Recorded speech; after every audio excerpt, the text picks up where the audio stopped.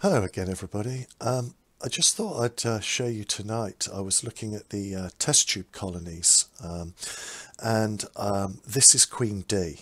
And unfortunately, I still can't see any eggs with Queen D.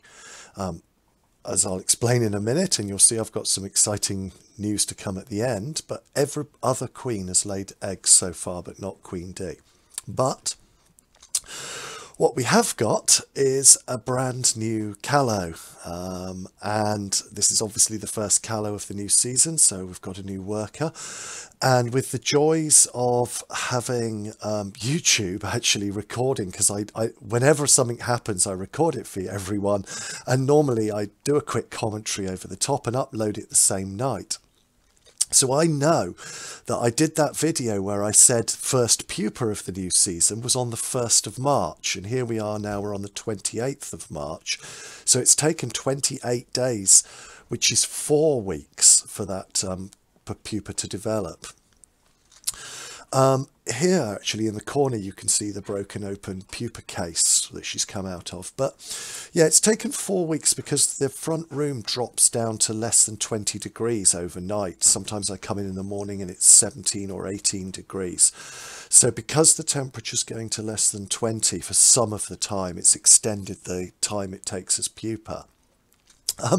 Then I got fixated actually on this larvae who's in the middle of eating a little bit of gnat, I think it is. It's those things that fly over. There's a bridge actually on the way home where I walk, and you get those little clouds of gnats flying over it, and I clap them and put them in a little pot and bring them home.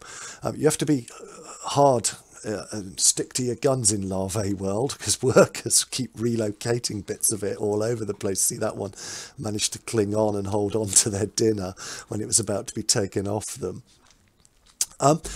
But then, yeah, the other good news is that strange queen that I had that only ever had 6 workers, a little bit of bad news is that 2 of her workers have died.